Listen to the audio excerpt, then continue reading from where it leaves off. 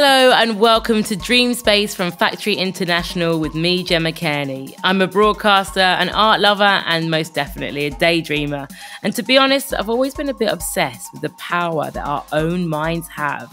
The moment that we let ourselves go and make space for the freedom to conjure up whole new worlds. So in every episode of Dream Space, we're inviting a special guest to take over our minds and our imaginations with whatever they want, creating their perfect lineup of art, music, inspiration, and more.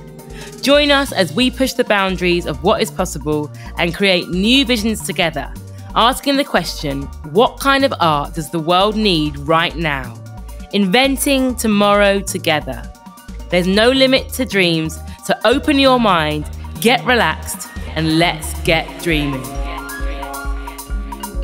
Today, we are dreaming with Nabihah Iqbal. Nabihah is a musician, DJ, writer, and broadcaster whose work spans genres and disciplines, including collaborating with visual artists such as Wolfgang Tillmans, composing music for the Turner Prize, and curating the multidisciplinary Brighton Festival this year. Her latest album, Dreamer, reflects on Nabihah's experiences during the early months of 2020 and uses this intimate lens as a meditation on personal identity and grief.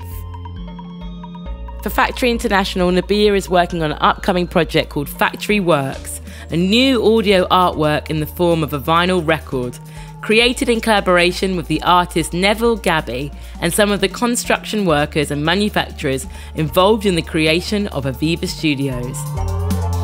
This is Nabihah Iqbal's Dream Space.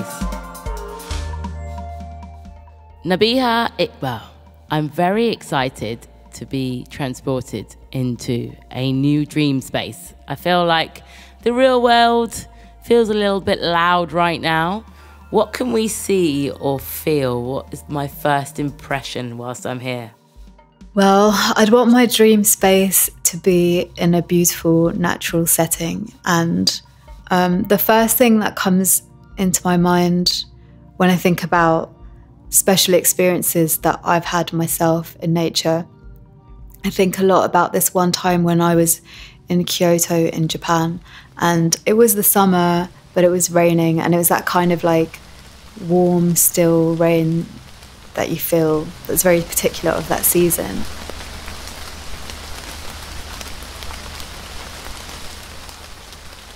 And I stumbled across this old temple that was quite off the beaten track, and there were really like hardly any other people there. And then standing in the grounds, and all I could hear was the sound of the rain, the light rain, like on all the trees in the forest where I was.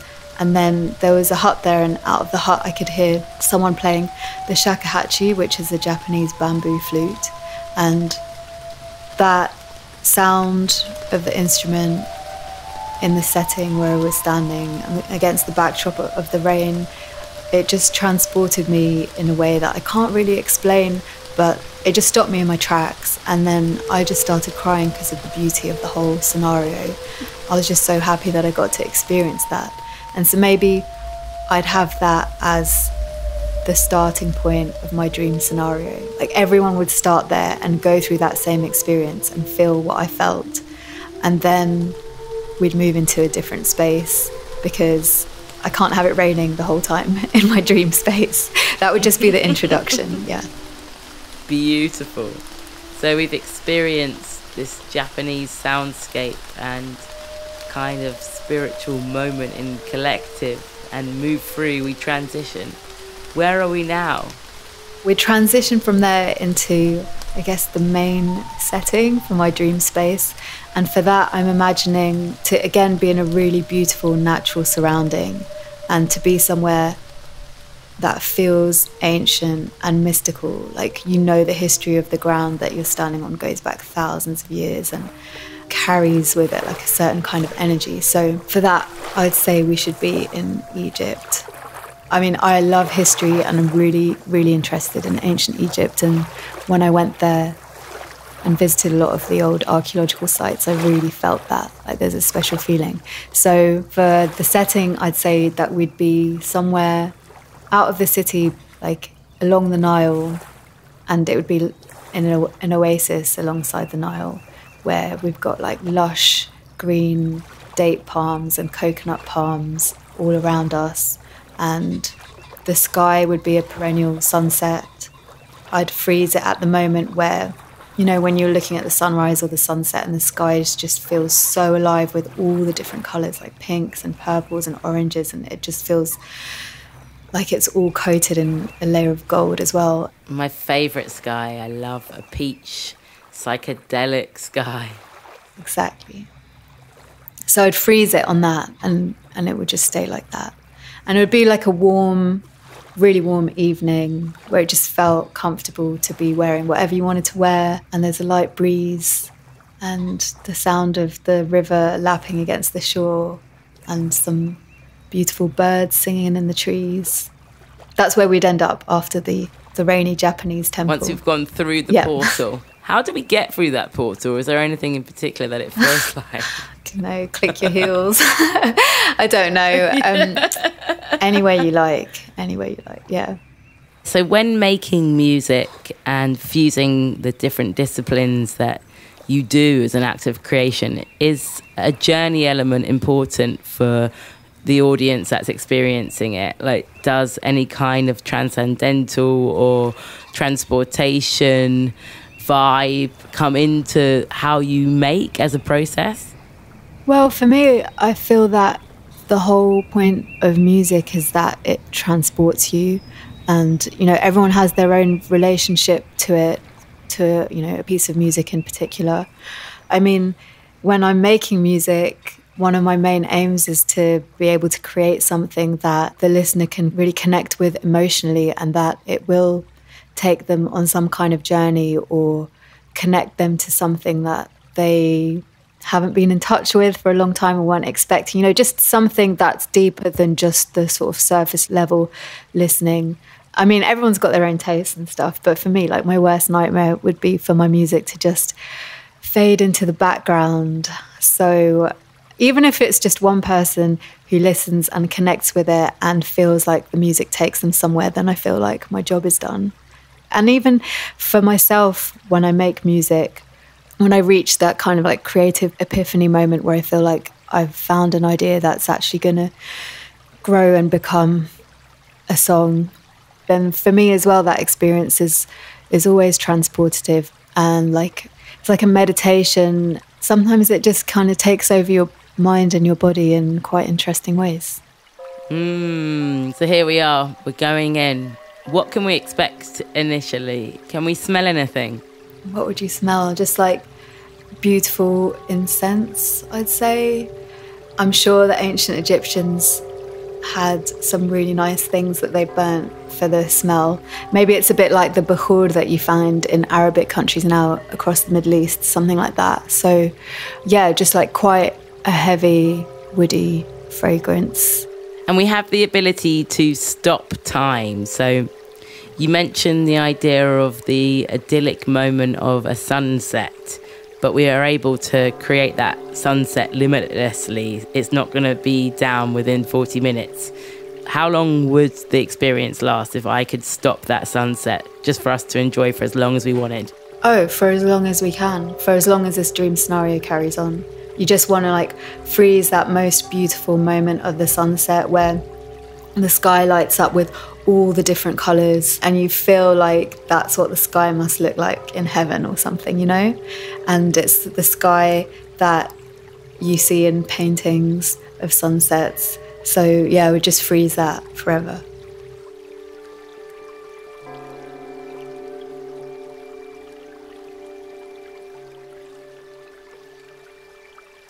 And is there anything from your own repertoire that we can hear in terms of sound? Well, you know, if it's a dream scenario, I don't think I would have my own music playing, because maybe other musicians can relate to this, but listening to your own music, for me anyway, it doesn't always feel so relaxing or anything, because I'm just listening to it with a really critical ear and always just kind of over-analysing everything, even after the songs are finished. And for me, there's way more music out there that I'd rather listen to. So yeah, I think we'd leave my stuff on the back burner. Maybe someone else might choose it for their dream scenario, but I'd just go with like my number one musical hero, Michael Jackson. So he'd be there like singing, maybe recreating the music video for Remember the Time, since we're in Egypt. Yeah, we just hear him singing that song. It's one of my favourite Michael Jackson songs. And why Michael Jackson out of anybody? Even now, there's no one else in musical history that comes close to Michael Jackson in terms of like his talent and his artistry and his commitment to music and the way that one person can influence pop culture for generations. There's no one else who's done that. And yeah, that I find that like so moving. And for me, my earliest musical memory is Michael Jackson, and that was my first musical obsession. So if anyone was going to ask me about my dream scenario, the first thing I would say was that, okay, Michael Jackson needs to be there. Okay, so who else are we going to get there? Is there anyone else getting ready to jam and play us a few tracks, or is at least enjoying the atmosphere? Well, yeah, there would definitely be some other musical picks, since that's my favourite thing. So I'd have Jimi Hendrix, Bob Dylan, maybe, as long as like, I think he would be cool to hang out with. I mean, yeah, I would love to meet him. So let's say like Bob Dylan, Jimi Hendrix, Bob Marley, for sure, Madonna, Jeff Buckley, 100%. And he would also be there as my boyfriend because I really fancy him. So Jeff isn't even singing, he's just there as you're like... No, he'll sing man. To me. He'd be there just to like serenade me, I think.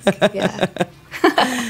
And what can we sit on or be amongst in terms of by design? In this dream space, are we encouraged to lounge? Are we standing and dancing? Are there different zones, different areas on this riverbank, on the edge of the Nile?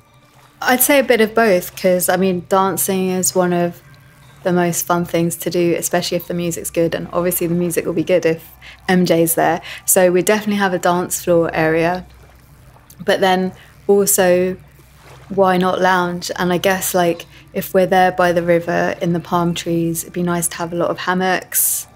Just, like, the most comfortable things to lie on. Bean bags, cushions. A 70s conversation pit has also been brought up during the recording of the series of Dream Space. Well, I think then if I have to choose like dream furniture for this place, I would go to one of my favourite spots in London, which is Alfie's Antique Market, because I always go in there and just fantasize about all the amazing furniture that they've got in there and what I would have if I had a dream house. So I'll just go there and pick things out, and they have loads of amazing mid-century furniture, and I think a lot of things that would fit in the sort of ancient Egyptian / Blade Runner aesthetic. So just, yeah, I'd go there and pick some stuff out. This is sounding cool. Are there any other activities that we can engage in as well as kind of obvious festival-y type stuff? I mean, it's not obvious. You've resurrected people from the dead, so this is definitely a surrealist space. But can we do anything else? I think we'd need to have some amazing food there. So that would be, you know, just being able to eat the best food you'll ever eat in your life. And I'd have my grandma as the chef. I mean, I love so many different types of food, but I do think that Pakistani food is my favourite. That's where my family's from, and every time I go back there, it's just like, you know, when you're in a place where the food culture is so ancient and goes back thousands of years, and they put so much care and love and attention and knowledge into every dish they make, and that's how I feel with my grandma. And I feel like whenever she cooks a dish, there's like that special knowledge of flavour and nutrition and everything that's just passed down from like generation to generation to generation, and you can't just recreate that. So I'd have her cooking us the best food. Can you give me some examples of some of the dishes? Well, she makes really good chicken kebabs and potato cutlets and the best aubergine and biryani and just like all the different vegetable dishes she makes. And then also She made really good fish as well, like fried fish, but with loads of masala on it. Oh, it's just the best. So all of those things. And also I love her omelettes as well, the best. No one can make an omelette like my grandma. So I'd ask her to just make us loads of those too. So eating omelettes, we're having some delicious biryani. Jeff Buckley's looking great on your arm. Yeah, Michael Jackson is singing in the distance. I know. Who else would be there in terms of, would it be multi-generational? Your grandma's doing the cooking. Is it for families? Is it for your mates? Like, you can choose. Anything can happen. Anything goes. I mean, in terms of like who'd be attending it as guests, yeah, it would just be all my family and all my friends, just all the people that I love and care about, so that we could all just experience the dream scenario together. And in terms of like other guests or like, you know, like special guests, I was thinking about it before and just thinking how all my musical idols, they're all men, and that's just how it is. Although Madonna would also be there because I would love to speak to her about her experiences. But then I was like, damn, I need to balance it out a little bit. So I'd invite 3 iconic queens from history. I'd have Cleopatra and I'd have Razia Sultana. She was the ruler of the Delhi Sultanate in the 13th century or the 12th century. There's not loads of information about her, but she seemed like a pretty badass woman. And then I'd also have Boudica there as well. And I would just love to speak to those 3 women about their lives and their kind of like day-to-day experiences of what it was like to be them. Okay, this is cool. Do you reckon that there would be a particular tent or section where it is a place to chat? I wouldn't really want any tents there or anything, because I just feel like I want everything to be open and inclusive. And so maybe there's some sort of natural meeting point, like a discussion point, maybe just like a clearing in the trees that we could sit in, something like that. Or maybe down by the water, there'd be a nice spot to sit in as well. That sounds lovely. What about beverages? Do we get anything to quench our thirst? Well, I mean, I don't drink alcohol, so I'm always on the lookout for the best non-alcoholic beverages. And I have to say that my favourite drink is water. So Is it? That's amazing. Yeah, of course. It's the most thirst-quenching drink and the most satisfying. So you just have like a water bar maybe with all different types of mineral water. And then what else? I would have like hibiscus juice and hibiscus tea, so you could have it hot or cold. Like the best coffee, the best non-alcoholic cocktails, so like virgin pina colada, virgin Bloody Mary and virgin mojito. I like all of those 3. And then maybe just really nice tea selection as well, of like fresh herbal teas. Just keeping it fresh and healthy. Okay, so we've got lots of music happening, but are there any other types of live performance? It's kind of like a natural organic party, so perhaps we are just like finding our space in the naturist abundance that we have. Or are you going to showcase anything else in terms of performance?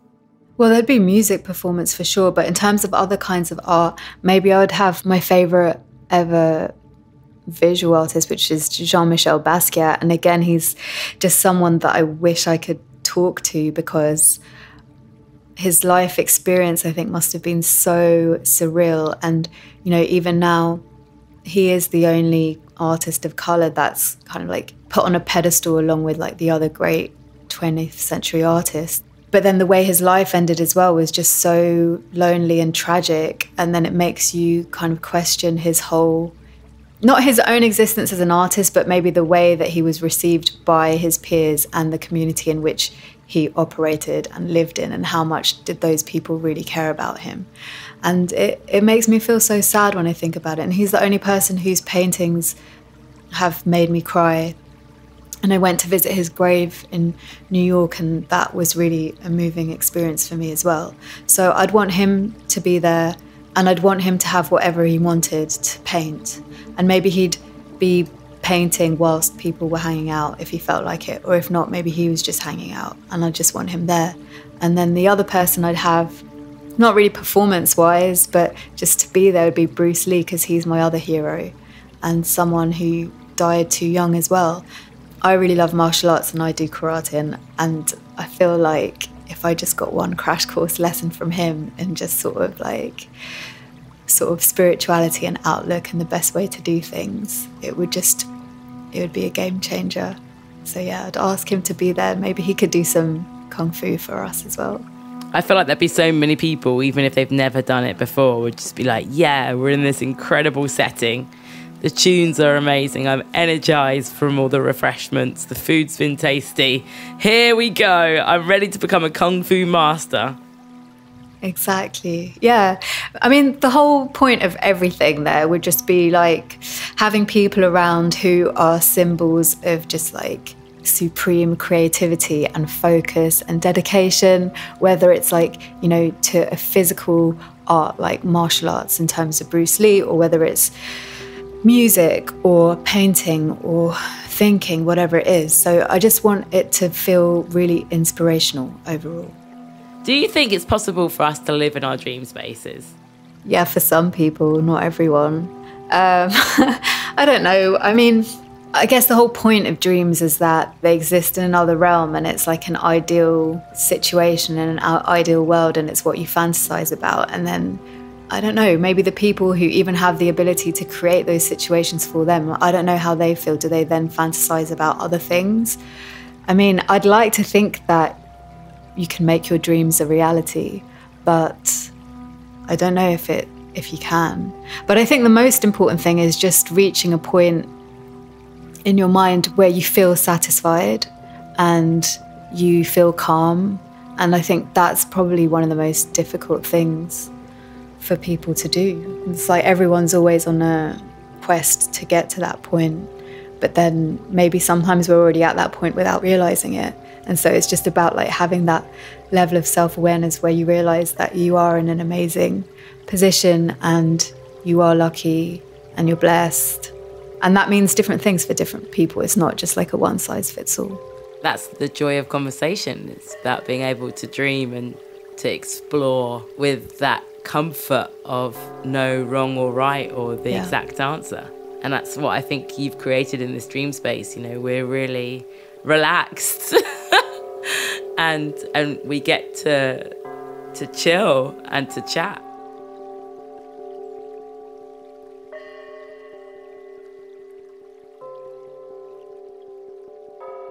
Do you think that your practice of metaphysical kind of sense, like in terms of martial arts and a more Eastern discipline, infuses into your practice as an art maker? I'd say definitely. There's like things that I appreciate so much about like the physical act of like karate training, you know, like when I'm in the dojo and you're there doing the moves, like even though the training is really intense, but whenever I go in there, the way, you know, for those like few hours that you're there doing the training session, all you're thinking about is like your body and your muscles and your physical movement and your breathing.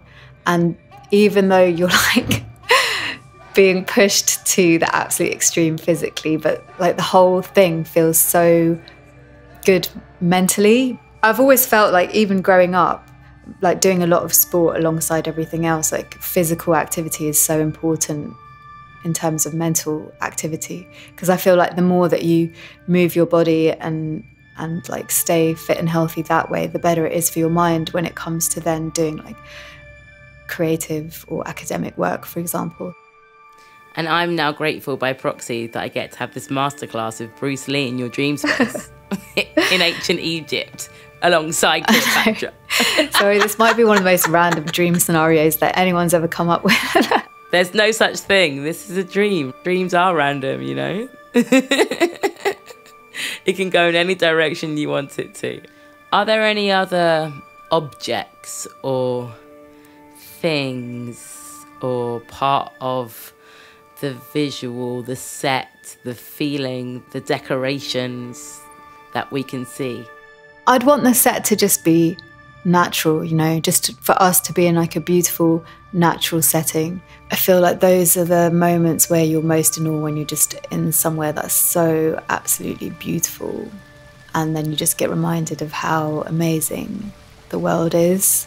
So I'd want us to be somewhere like that. But then, I don't know, at the same time, there is so much to appreciate about human creativity and objects and what man is able to make. And so I guess like maybe there would be a space where I could pick out some of the most beautiful things I've ever seen and just have them there, but I don't know if it would work because it's out of context. I think we'd get all the beauty we need from the nature around us, so maybe we'll just stick to that. Yeah. Do we wear anything in particular? I feel like I want to build my confidence as I arrive into this space by feeling like I'm wrapped in something or wearing the right thing on my body. Well, I mean, I'd guess like, you know, we could have a dress code where it's like, yeah, dress up if you want to, but I just want everyone to feel good. So really the bottom line would be everyone can just wear whatever they want. I just feel like the world we live in, there's just so much of it like cacophony about what people should and shouldn't wear and like what it means if you see someone wearing a certain thing, and then it all just ties into like racism or Islamophobia or objectification and all of these things. And at the end of the day, I'm just like, who cares? Like, just let people wear whatever they want to wear. And so that would just be the dress code, I'd say. But I mean, I'd say like feel free to like wear your best ever outfit if you wanna.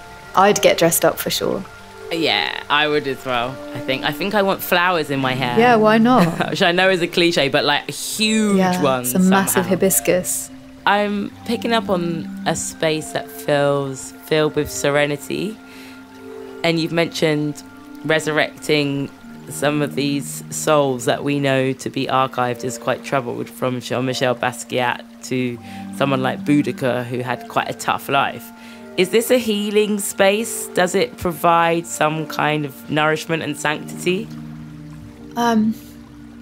Yeah, definitely. And not just healing, but just the place where everything feels calm and easy and beautiful. And I don't want anyone to worry about anything when they come into the space, you know, and I want everyone to feel free and easy, so that they can open up and they can talk about whatever they want to talk about. But also at the same time, if they don't feel like talking and they just feel like chilling, then that's totally fine as well. And I don't want them to feel paranoid about like not talking enough or anything like that. You know, I just want it to be a space that caters for all the feelings of how people might be in a social scenario. And yeah, for it to just feel good and wholesome. Nabihah, that was so soothing. What a wholesome, perhaps the first wholesome dream space that we've had, and I love it. I can feel the light wrapping around me with gorgeous sounds. Thank you so much.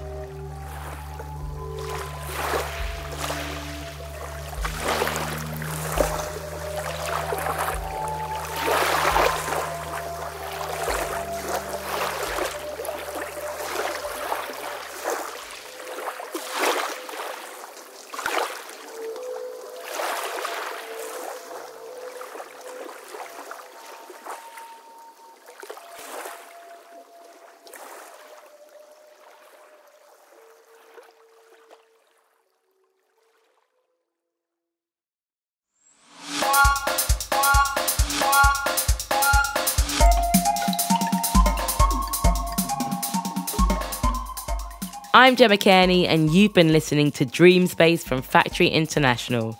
Today you heard Nabihah's vision, and you can join us next time as our next guest takes us on a journey around their dream space. If you enjoyed this episode, make sure that you like and subscribe to this podcast. Your support always means a lot. And if you can't wait until the next one, you can head to Factory International's website to find more exciting artistic content on Factory Plus. And if you missed any earlier episodes, you can find them there too. See you next time.